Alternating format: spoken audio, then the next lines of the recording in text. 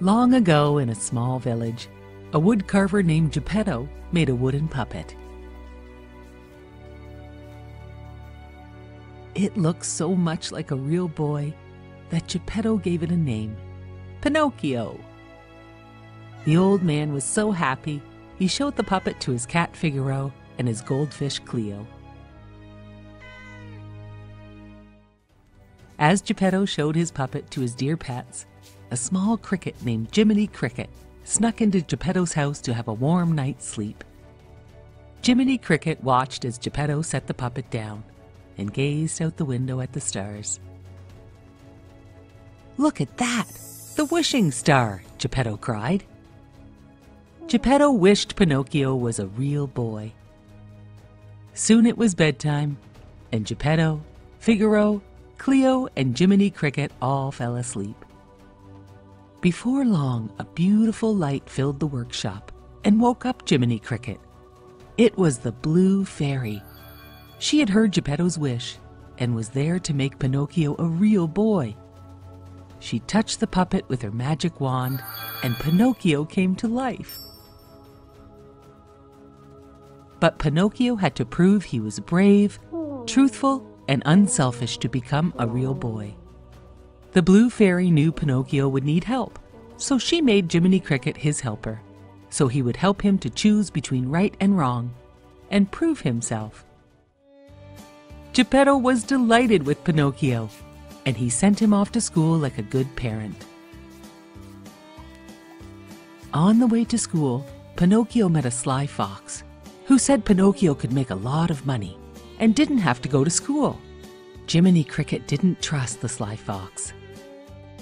The sly fox said he could spend all of his time having fun in the theater instead of studying at school. Pinocchio said, "Okay!" and off he went with the sly fox to the theater owner. That night, the theater owner put Pinocchio on stage. He was a big hit as he sang and danced for the crowd. The crowd threw money on the stage. Jiminy Cricket, who was in the crowd, worried. After the show, the theater owner locked Pinocchio up and said, "You will live here and make me lots of money." Pinocchio and Jiminy Cricket wondered how he could escape. Luckily, the Blue Fairy arrived. She asked Pinocchio why he missed school. He lied. She asked him more questions, and each time he told a lie, his nose grew longer and longer. The Blue Fairy reminded him to tell the truth if he wanted to be a real boy. Pinocchio promised he would tell the truth. She fixed his nose and set him free. The next day, Pinocchio met the sly fox again. The sly fox convinced Pinocchio to not go to school, but instead play and have fun all day. Pinocchio followed the fox, not returning home after regular school time.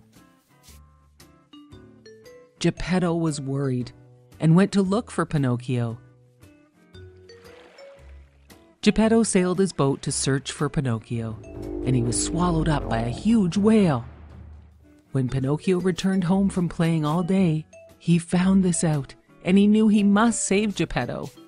Pinocchio and Jiminy Cricket found the huge whale, and they teased him with the fish. The whale grabbed the fish, the pole, Pinocchio, and Jiminy Cricket, and they were all swallowed into his belly. They found Geppetto in the whale's belly too. They must find a way to escape from the whale. They decided they would make the whale sneeze, and they would all escape when the whale opened his mouth. It worked, but when the whale saw them in the water, he thrashed around, knocking everyone about. Pinocchio had to grab Geppetto to save him. After a while, the water settled down and Geppetto and Jiminy Cricket awoke on the beach. They found Pinocchio lying lifeless on the rocks. Geppetto was heartbroken, and he carried his son home in his arms, convinced he had lost Pinocchio forever. Back in the workshop, Geppetto and Jiminy Cricket cried, and then all of a sudden, the Blue Fairy appeared. She touched her wand on Pinocchio and said, "Awake!" Pinocchio awoke, and the Blue Fairy said, By saving Geppetto, you have proven yourself to be brave, truthful, and unselfish." "I am a real boy!" shouted Pinocchio.